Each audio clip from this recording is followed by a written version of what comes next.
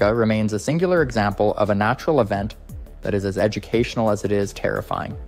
The Tunguska event of June 30th, 1908 remains one of the most bizarre and unsettling occurrences in modern history.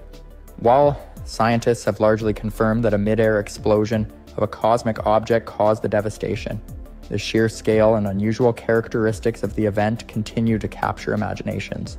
From the flattened forests over 2,000 square kilometers to the standing but scorched trees at ground zero, every detail underscores the extraordinary force released by the explosion. The event also serves as a stark reminder of humanity's vulnerability to cosmic hazards.